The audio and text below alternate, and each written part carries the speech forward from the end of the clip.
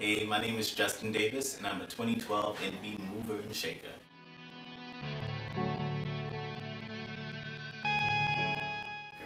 Well, I would say a mover and a shaker is somebody who doesn't sit on their butts all day, and someone who's about, whatever it is that they want to accomplish in life, they're about that life, and they're about going and making it happen, making the impossible possible, chasing their dreams, obtaining their goals. A mover and a shaker is someone who wiggles their way into situations that would work in the best interest of their career and in a positive way, and someone who sees that they can do and be something positive in this world.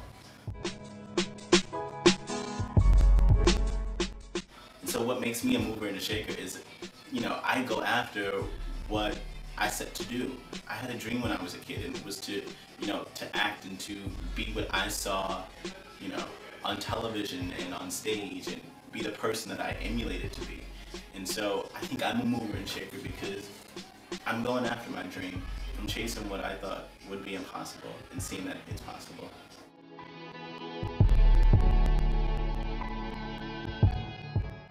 Go after it.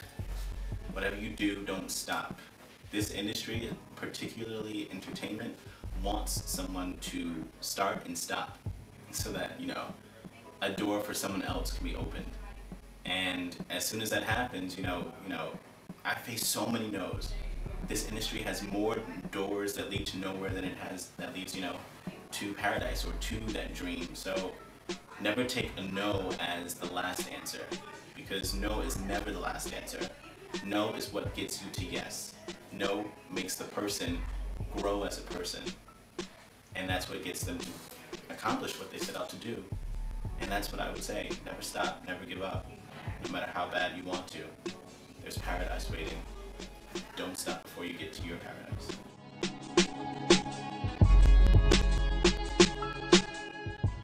The best day of my career, and I can still remember this one like it was yesterday. It was actually the day.